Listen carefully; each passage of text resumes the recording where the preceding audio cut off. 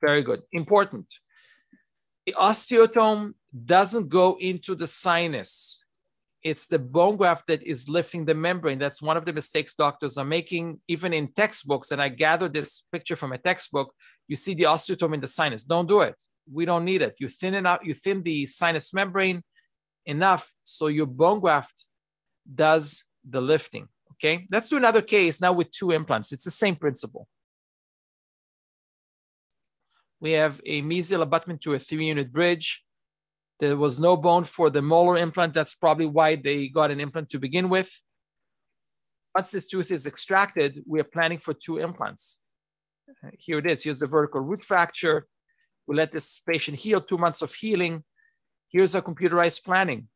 This is a great case to start. By the way, that's the most common scenario. How many bridges fail every week in your practice? Not necessarily your bridges, but even your bridges after 10, 20 years can fail. Teeth can crack. Teeth can get infected. They can develop peri disease, periapical infection that are not treatable. And then you got yourself an implant opportunity. Okay. So here's the planning. Okay. What's the strategy for this sinus lifting? Okay. Why are we going to do that? Here's the site. I recommend when you look at the site, look at the soft tissue. Don't be dogmatic. The soft tissue is not always like what you see in textbooks. Okay, sometimes they're not very regular. There's some scar tissue. Okay, there's certain levels of soft tissue. So I like to follow the scar. There's a scar here that was left from the extraction process. This is just how this patient heals. I would follow the scar and reflect a full thickness flap to the buccal so I have a visualization of the bone. Maybe I could have done a flapless approach, but if you want to be safe, a flap design, a crestal incision following the scar is not a bad thing to do. And here it is. Here's your flap design. Okay, so follow the scar. Step number 1, drill to the floor first. That's your initial osteotomy. Remember the step, find the sinus floor. And when you find it, start your osteotomy. So I found the floor. It's right there.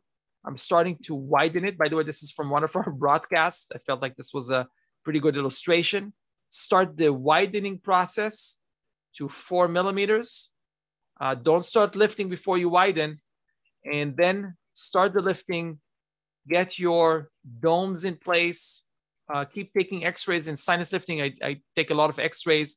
I repeat the process as needed. You don't need to lift for 20 millimeters or 13. All you need to have is 10, 11 millimeters of bone height for a molar. You want to have the same level for a premolar. And then you can place the implants at the same time as long as you have the native bone supporting it. Okay, it's a pretty simple and streamlined process. Here it is right after the placement. Okay, you see my molar is mostly in native bone, or maybe 50% in native bone. The premolar has a little bit of sinus lifting. The tip of the implant is anchoring the floor. Here's my flap sutured around the healing abutments. And here's the restoration with obviously screw retained access to the restoration, and about 6 years follow-up on this case. Great implant opportunity, a picture that talks 1,000, says 1,000 words.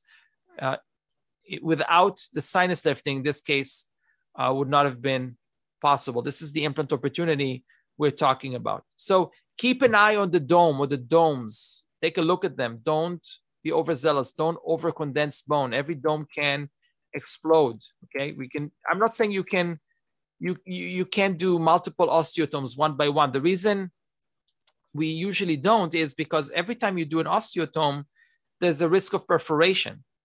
So if you do 3 in a row, 4 in a row, well, then you can perforate 4 times versus one risk of a lateral. So, when you start getting into more than one implant, you want to make sure that you have more than you choose the lateral window approach. Okay. And again, not saying it's not possible, not saying I haven't done it. Obviously, I'm showing you, multiple implants with, 2 domes, 3 domes, but generally speaking, because sometimes if you over tap, if you over condense, if you're not careful, some of the bone graft can escape. and that needs to be managed. And there's a solution for that as well, okay? Some sinuses can extend into the canine. The principle is the same. There's no different approach. You find the floor, you widen the osteotomy, you start condensing the bone, you can place your implant, and you can see the nice dome. It's not going to look like a dome. It's going to look like a sideways dome, but the principle is the same.